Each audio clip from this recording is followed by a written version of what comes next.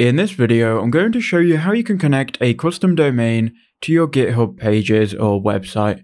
So this will be a step-by-step tutorial. Now I'm going to connect my domain I've registered with Hostinger, but you can connect any domain with any domain registration company. So at the end of the video, you'll know exactly how to do it. So first go to GitHub and find your website or your pages. So here is my website here. It's just an example for demonstration purposes. Now what I'm going to do is go to settings in the top right hand corner. Then we need to find pages. So scroll down and you will look under code and automation, and here you'll see pages. From here you'll see where your website is live.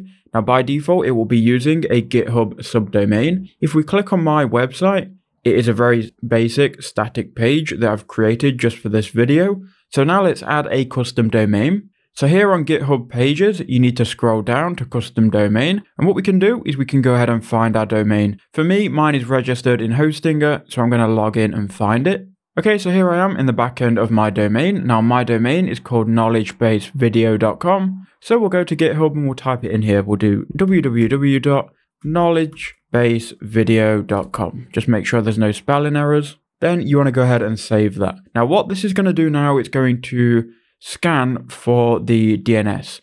Now we need to add some DNS records to connect it, and this is fairly easy. So here's how you do that. So now you want to click on learn more about configuring custom domains, and that will open up the info page of GitHub where it will tell you how to do it. You then want to scroll down to managing a custom domain, and here we want to add these following A records and also C records. So scroll down to configuring an Apex domain. Here it will show you 4 different A records which we need to add. So let's go ahead and copy the first one, and then we'll head over to the back end of your domain. Here you want to find the place where you can edit the DNS and name servers. For me, that's DNS/name servers. We can then go to manage DNS records, and here we can add new DNS records. Now, if you already have an A record in your DNS records, you want to go ahead and delete it because we need to not get it confused. So we can now add A records from GitHub. So the first one, make sure you're on A record and make sure it points to the first A record provided by GitHub. Then go ahead and click add record and that will add it. Now we'll do the same for these other 3 records. So we'll paste it in, we'll click add and just confirm any error messages.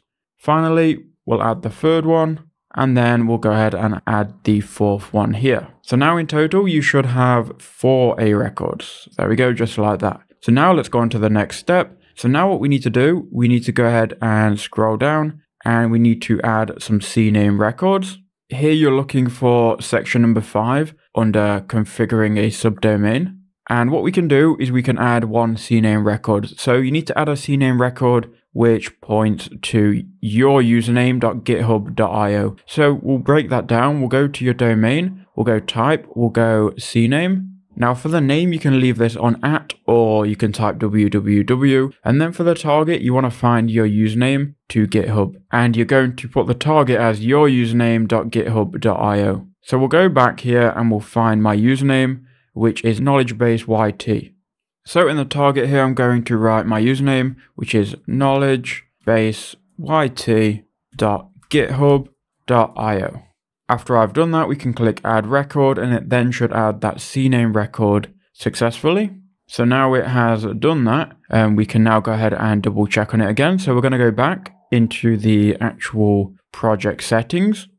And then if you scroll down to custom domain, you can see DNS check successful. So now let's try it. So your site is live. Let's click on this link. And there you go. It is working.